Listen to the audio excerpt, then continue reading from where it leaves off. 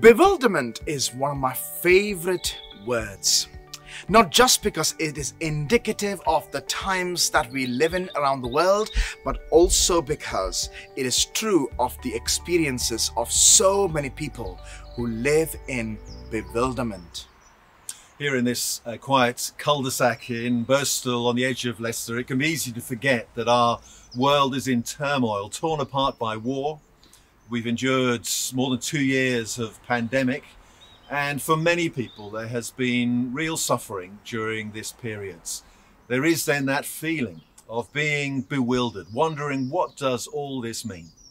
Which makes us wonder, what does it mean to live with hope in these bewildering times? And hope, of course, is not just some good feeling about the future, some positive optimism. Hope for Christians is embodied. It is made real, enfleshed in the life and death and resurrection of Jesus Christ.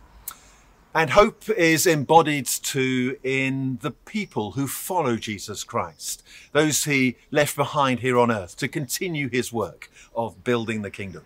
When that is true, everything changes. I love what Bishop Tom Wright has to say, that this everyday life and adventure done in the name of Christ, he says, by the power of his Spirit, is an earthly event in the long history of things that implement Jesus' own resurrection and anticipate the final new creation, and the acts as signposts of hope.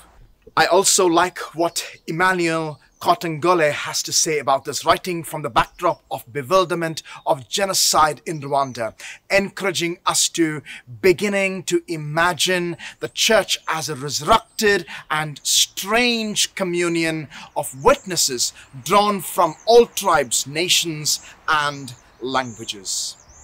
So wherever you are this Easter, may you know the peace and the hope of the resurrected Lord Jesus Christ.